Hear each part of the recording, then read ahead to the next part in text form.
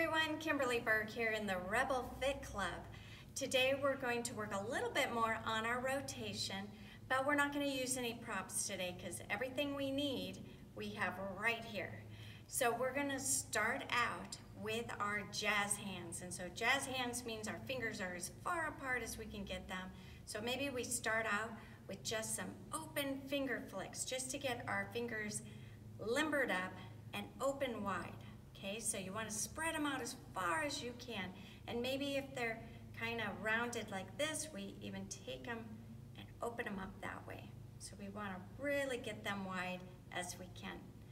And then we're going to start out by bringing one hand out, jazz hand.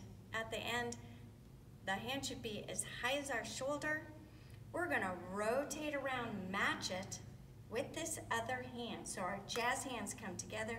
We're going to paint across our body.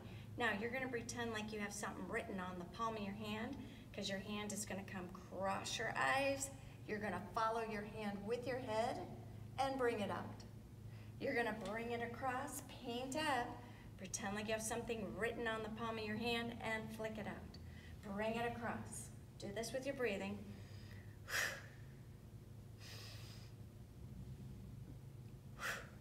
So you can kind of see how many different systems that works. So when you're rotating your upper back, keep your knees straight.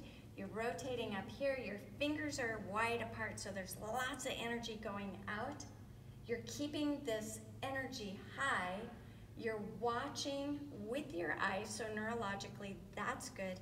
You're watching your hand, you're turning your head, and then fast.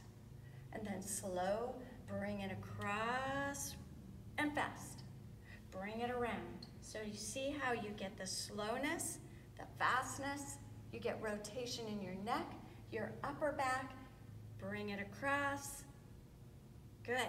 Lots of energy, very big extension of your arms, and you're working several systems. So this is a great exercise to do if you're watching TV or anything. You just want to open up. It feels really good to your body, and it's working that rotation.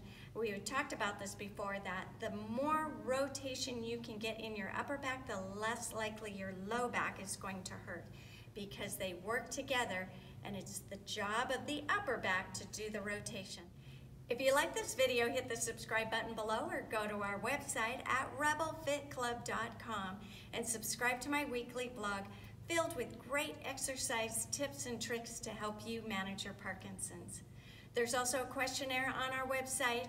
You can fill that out. I'm happy to get back to you personally and answer any questions you may have about your personal journey with Parkinson's and how exercise can help. If you're interested in virtual exercise programming, we have 7 days a week, live, not pre-recorded, exercise classes, boxing, stretching, boot camps, whatever you're looking for. Each day is different. You will never get bored. And you can take more than one class a day.